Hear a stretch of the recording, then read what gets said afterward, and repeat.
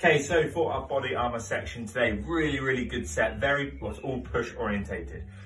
We're working for 20 seconds at a time, and we're adding in what's called a yielding isometric, where we're trying to resist the movement of an object. So we're going to do 20 seconds of floor press, followed by a 20-second hold at the top, okay?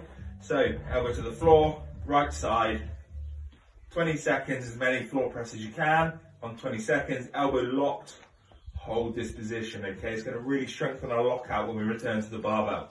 Then you're going to do the same on the other side. So you're going to do 20 seconds of push, 20 seconds hold at the lock, okay? That's a really great way of creating extra stress and building up extra strength in that specific movement.